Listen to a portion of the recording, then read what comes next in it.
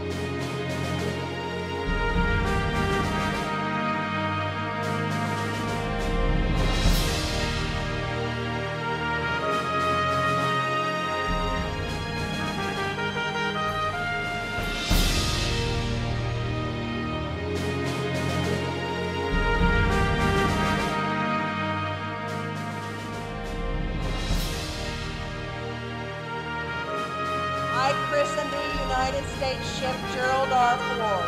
May God bless this ship and all who sail her.